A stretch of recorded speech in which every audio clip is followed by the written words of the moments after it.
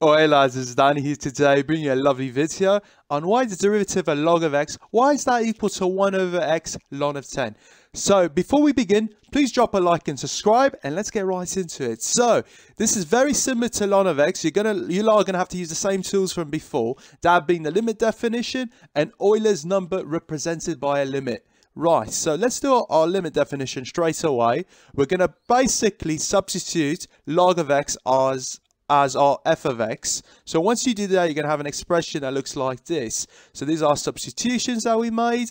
Notice we got a negative over here, so we can combine these two logs into one function. And when we do that, we're going to have a division. So you are going to have x plus h divided by x. So we're going to divide x divided by x and h divided by x.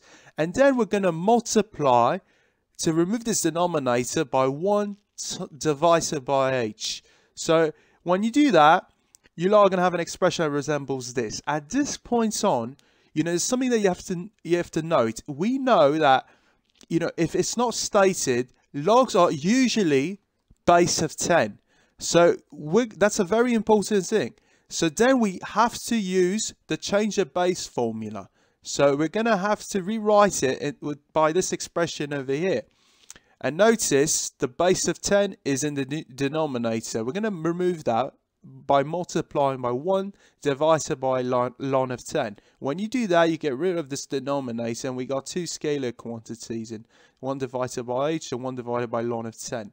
At this point, our goal is to make it resemble this Euler's number, so it basically becomes solvable. So at in this case, h divided by x could be, we're going to rewrite it as v. H divided by x is v, and then by that token, h will be equal to v times x. So we're going to do our necessary substitutions. Notice we don't have h anymore, so it's going to become a v term, right? And this is what we'll be left with, and we've got to make it resemble this. So I see something right away, 1 divided by v. We can move this as an exponent using the logs of logarithmics.